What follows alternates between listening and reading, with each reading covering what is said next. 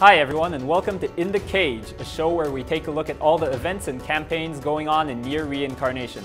I'm Kwana, the localization director for NieR Reincarnation, and I'll be your guide through this journey into the world of NieR. There's a lot of great events and campaigns going on in NieR Reincarnation right now, so let's take a look. The NieR Replicant crossover will be held from September 7th to October 7th. Here are the details. Crossover quest record, Pure Hills is on now. Complete quests to read an original story. In addition, you can get the World Ender, Kaine, and Emil as event rewards. Crossover exclusive characters will be featured in summons. Get World Ender, Kaine, and Emil with brand new costumes. Let's take a look at all the new characters. First, we have World Ender, Divergent Lad. His ability, Fatal, increases the chance of a critical hit. Next, we have Kaine, Divergent Warrior.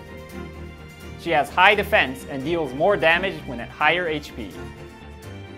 Last but not least, we have Emil, Divergent Oddity. He has a powerful skill that increases damage based on the number of combos. But wait, that's not it. This crossover comes with plenty of other great stuff as well.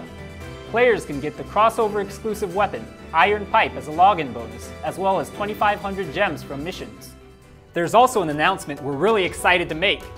NieR Reincarnation has reached 15 million downloads. In celebration, we're having a special campaign.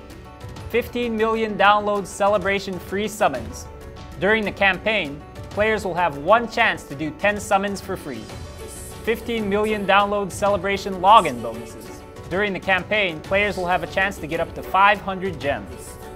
Finally, we'll have a secret mission for the duration of the campaign. That's all for now. As usual, you can download NieR Reincarnation from the link below, and we'll see you next time in the cage.